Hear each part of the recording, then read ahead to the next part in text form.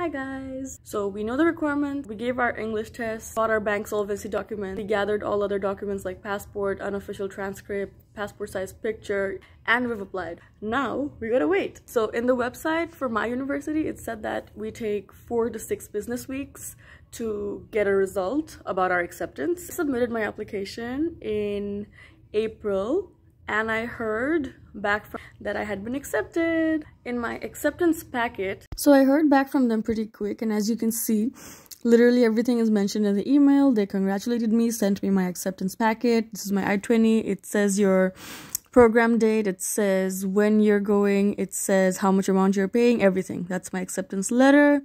This is my welcome letter. It shows all the information on how I should access my student portal. It gives me other information about arrival date and so literally everything was in this packet. They also showed me how I should move on to the next steps, like paying my CVIS fee and so on. Add my I-20.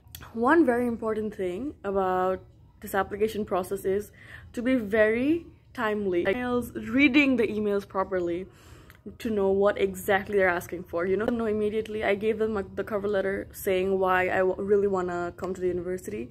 And I also gave them my decision instantly that yes, 100% I would love to come to the university. And yeah.